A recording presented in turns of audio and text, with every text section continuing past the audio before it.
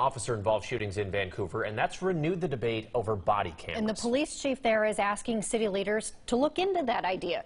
The friends of one recent victim are set to speak at City Council tonight. Our Cole Miller live in Vancouver now with more on this. Cole?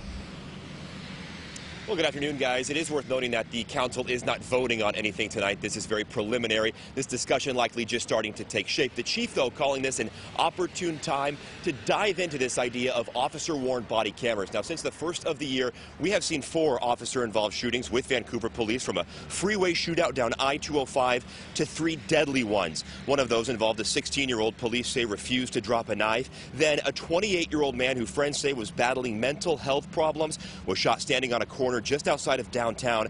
Officers there saying he was waving guns around. And most recently, a 44-year-old man was shot and killed during a narcotics traffic stop. Police Chief James McIlvaine says the idea of body cameras for officers offers transparency, but he also cites the expenses that come along with them. By having a body-worn camera videoing that incident, at least you're going to have some perspective of what occurred.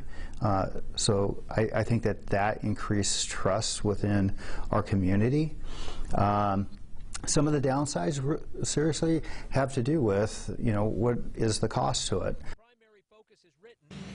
Yeah, a lot to discuss with this idea. Family and friends of one of those men shot and killed, they do plan on speaking tonight at City Council. Again, nothing is formally on the agenda. We'll likely see this take place during that time for public testimony. Now, that City Council meeting gets underway at 6:30 tonight. We're going to head over there. We'll be covering that. Of course, we'll let you know what comes out of that discussion. Live in Vancouver, Cole Miller, KOIN 6 News. All right.